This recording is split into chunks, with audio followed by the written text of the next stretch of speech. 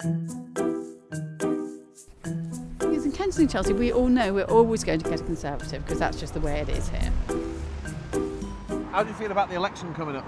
Well, I'm a Labour man myself, like, but you know, I've lost faith in it. Have you ever voted? No. Why don't you vote?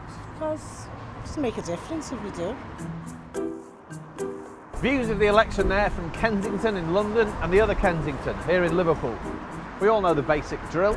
They're all the same. They've got nothing to say to it. You'd be forgiven for not noticing it, but underneath all the disillusionment with party politics and those cliches about hard-working families, there are real choices on offer at this election which will affect the country in very different ways. It all depends on which Britain you're in. The proportion of local people here on out-of-work benefits is 30%. The job centre, if I'm honest, it's a bit like a prison. There isn't a job centre anywhere near Kensington High Street. That's probably because here in the Campton Council ward, the figure is 2.9%. The average salary is £69,000. Here, if you're lucky enough to be in work, is £25,000. Here, the rate of child poverty is under 5%. Here, it's 45.8%. This is Kensington Palace Gardens, often said to be the most expensive street in Britain, where number 7 was recently valued at £43,276,141. £20? For 20 houses? For 20 houses, £1 a house. Kensington in London is home to some pretty big media voices. The London Evening Standard and the Daily Mail. Here, they've got Liverpool Community Radio.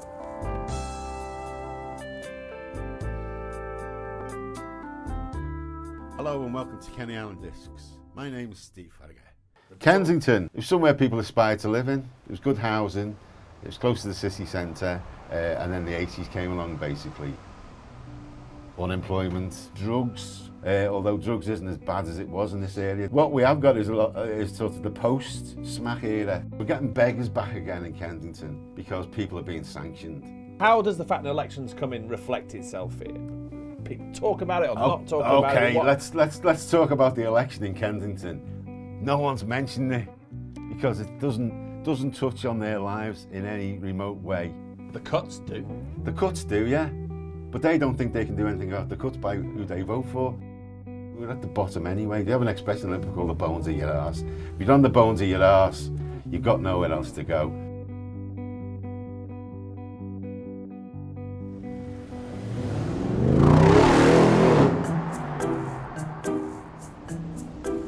Hi, have you got the leaflet for that property in Verona? The one with the asking price of £10,700,000, I think? Well, cheers. I'll have 2. How has the area changed in those 20 years? I used to live not that far away, and it feels quite different now. In what way does it feel different? All this building work being done, and maybe the street life's a bit quieter. Well, you hear more languages, you hear less from American investment bankers who've moved out. An awful lot of money has been put into changing Kensington from what was the result of the 60s, large houses split up in small units, back to large houses. So it's really a reflection of the success of London. I remember my father years ago speaking about the sick man of Europe, which was Britain. He would be quite surprised. Behind what some people think of as Kensington's success is London's status as an offshore tax haven and the super rich and super quiet non-doms who are now in Ed Miliband's sights. What was really a family neighbourhood isn't a family neighbourhood anymore. Kensington, Liverpool has the quiet and the silence of poverty. Yeah. And here you've got the silence and absence of street life of extreme wealth. Well, what's happened here essentially is that London's turned into Monaco. Kensington and Liverpool might be about to lose one of its most important public services. The local Sure Start Children's Centre has just been given a reprieve until 2017, when the council says it'll have to close unless more funding is found. This is a precious thing for Kensington. I think if that was to be taken away, you know, you would take away, it's like ripping the heart out of it, really. Yeah. The staff are so dedicated here, they put you into the right direction to where you need to be, and it just changes your life so much. Has it changed your life? Definitely. Tell me how it's changed your life. I was sitting at home and say, oh my God, it's just me in this world with child disabilities. I was really isolated, really lonely, and I came here, and the children's centre have been like a lifeline for me. It makes people to mix with each other, to get to know each other. They come into the centre and learn basic English. Where are you from? Portugal. Portugal. Where are you from? Cameroon. Okay, and you're from? Malaysia. And you're from? Liverpool. Between now and 2017, what do you think you can do? What are you going to do? Absolutely everything we can do to keep it open, fundraise. It's like the only thing that we have. How many of you are going to vote? All of us. All of us. And who are you going to vote for? Labour. Labour. Can I say something? No, I'll break up, you know. Well, it's difficult to talk about. I think you know, words like austerity and inequality even, you know, can become very, very cliched until you realise in practice what they actually mean. And when you talk to parents of kids with what are called special and complex needs who are sort of saved by places like this, and the children's life chances are improved, and even if you want to look on this on the basis of financial arithmetic, further down the line, you know, the government saves money, and yet in the most short-sighted, crass, ignorant way imaginable, money's getting withdrawn from cities like Liverpool and places like this are threatened with closure, and it's just the most awful, awful thing to see. The Tories are promising at least 3 more years of austerity and £12 billion of further benefit cuts. Labour, meanwhile, has come up with a couple of flagship policies of its own that will hit hardest in Kensington, London. Right, we're off to meet someone at the heart of the Kensington and Chelsea rebellion against Labour's plans for a mansion tax. Number 4 would probably go on the market. Number 7 would pretty much for sure. People would move out rather than pay it. Number 9, couldn't afford to pay. Couldn't afford to pay. Number 9, number 32, that one, that one, that one, that one.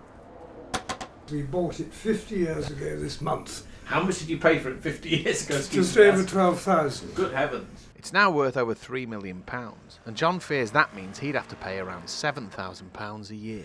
It actually won't bring in the Treasury any more money, so it doesn't make any sense. Why do you think it's being proposed? I think it is the old-fashioned politics of envy, I'm afraid. I mean, this wasn't for rich people. It was a very mixed area still. It's much less so now. But that's why another reason I think this is an unfair tax. I mean, we've been caught up in something that's happened to an area of London which is just a fluke. Do you feel rich yourselves? I mean, no, we're comfortably off. We have no complaints. We've never been keen on luxuries and spending money on high living or anything. We only installed central heating in this house 5 years ago. Do you feel any trepidation about piping up about this, in the sense that you're sitting on an asset which is worth a lot of money, yes, you see? And I suppose someone saying, oh, I've had my benefits stopped, or I have to use a food bank. That's an easy thing to throw at you, isn't it? To pay a tax which you weren't expecting, which you budgeted for your pension for the rest of your life to live in the home that you've lived in for years. It's not worth anything unless you sell it or you die. We never looked at it as an investment. We needed a house to raise a family. Should the Labour Party win the election, do you think this will happen? I'm afraid, genuinely afraid, it will happen. Well, sometimes we have a sort of secret motto for these films, which is it's fucking complicated. And the issue of the mansion tax from their perspective definitely is. What it tells you really about modern politics is that after years of fighting over the so-called centre ground, both Labour and the Tories are now at pains to somehow reassure their core support that they're the same parties they ever were. The Tories are banging on about austerity and benefit cuts. And Labour's pitch this time is partly about clobbering the rich. As an old Liverpudlian folk song put it, 2 tribes are going to war. And in some places, a long way from here, it's already getting noisy. No ways, no votes, no sense. We're not backing off yet until they tell us that they are going to keep our short start, our children's centres open, not for 2 years, indefinite. We're going to fight till the end. Has it been demonstrations before? No, it's first one. Very first one, yeah, first one. I think it'll make other people stand up for the centres, people that have not attended today, and seeing how important it is to the people and how precious it is to us. Change people's minds, raise their consciousness. I hope so. I hope they vote. Biggest one, vote.